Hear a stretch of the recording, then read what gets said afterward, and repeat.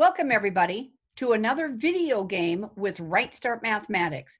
Today's game is Ring Around the Product from the Math Card Games book written by Dr. Cotter. So this is game P for product, multiplication, P32.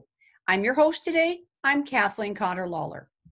So our objective of this particular game, Ring Around the Product, is to review the multiplication facts.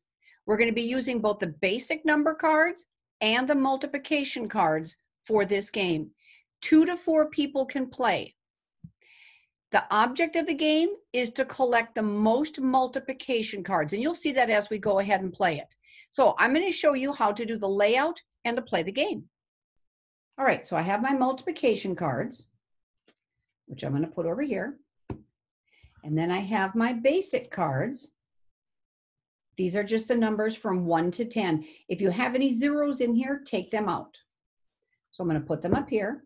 So I'm going to start by taking 6 cards. I'm going to do 3 by 2. Put the remaining back up here. And now I'm going to ring it with my basic cards. So I'm just going to put these out here. And we're going to kind of run off the page here, but you guys can see this. Okay, so let's see what I have. What I want to do is I'm looking for 2 numbers when they're multiplied together. So 8 times 2, oh, right here's my answer, 16. So this would be a grouping. So I want to collect the most multiplication cards. So I'm going to take the 16 and the 8 and the 2 and put them over here. I want the players to be able to see 16 equals 2 times 8. Now, if you want to do 2 times 8 equals 16, that's fine. It's all the same. So I'm going to put it right here. I'm kind of running out of space, but you can see mine over here. Okay, so what else do I have? 7. 7 needs, and you can do this one of 2 ways. I can try to multiply them to find an answer.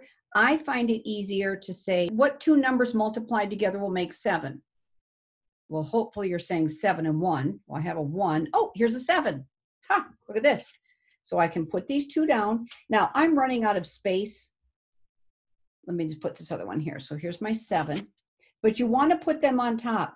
If you have them staggered, oh, let me make mine go cooperate here. If you have them staggered like this, it ends up being too many numbers. It makes your eyes kind of roll back in your head. So I like to leave them like this. And again, they're visible so other players can check the work, and I get reinforcement. 1 times 7 is 7. 28. What makes 28? 7 and 4. I don't have a 7 because remember I just used it over here. So it doesn't really matter, but there's my 4. 20 needs a 2 and a 10. Okay, this is going to work. So 2 and 10. 10 times 2 is 20.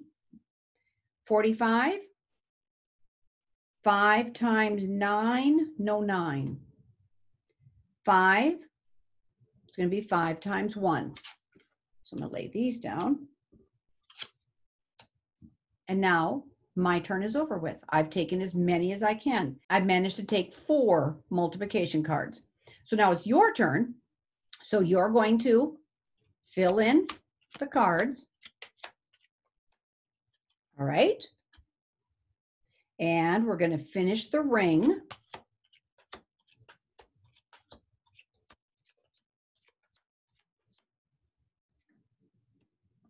And now it's your turn. Sorry, I got this a little bit messy. There we go. So what do you see? 18 needs 9 and 2 or 6 and 3. Here's a 9. Oh, and a 2. Now, I'm just going to flip yours over, the ones that you're taking. 28. 7 and 4. 7 times 4. I've got both of those 2 cards, make 28. 35 would be exactly. So hopefully you're saying 7 times 5. I've got a 7. Oh, and a 5. Oh dear, you're going to do a really good job. 45 needs a 9 and a 5. I don't have either one of those. 9. We could do 9 and 1, don't have it, or you could do 3 and 3. So 9 makes 3 and 3, and the game continues from here. So what did you guys think of that game? Basically, it's a worksheet, and the kids love it. They will play it for hours to the point that you will cheat to lose to get out of there, which is bad parenting, but it happens. Trust me, I know. But anyhow, one question I didn't talk about when I was showing you, what happens if you can't play any of the cards?